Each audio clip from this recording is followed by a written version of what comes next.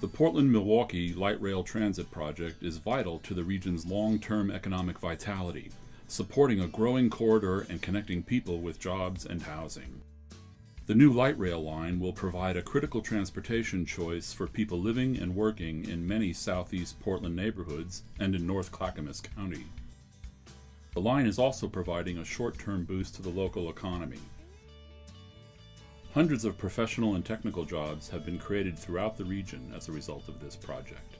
Engineers, surveyors, planners, architects, and artists are working on the project's design.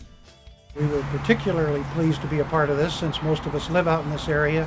Our office is located in the Clackamas area, and in doing that we were able to provide design work for the city of Milwaukee's portion of this. The Portland-Milwaukee project also will expend more than $850 million on construction, which began last summer when crews started building the new light rail bridge over the Willamette River.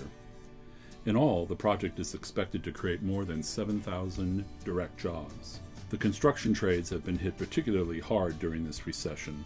This project is one of a handful of large investments helping to rebuild this sector of our economy.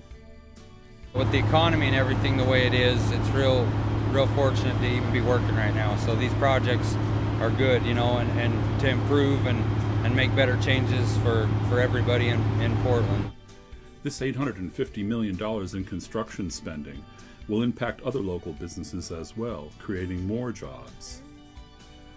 The project also is expected to create more than 7,300 indirect and induced jobs by buying American-made materials under the Buy America requirements and generating spending in the local economy.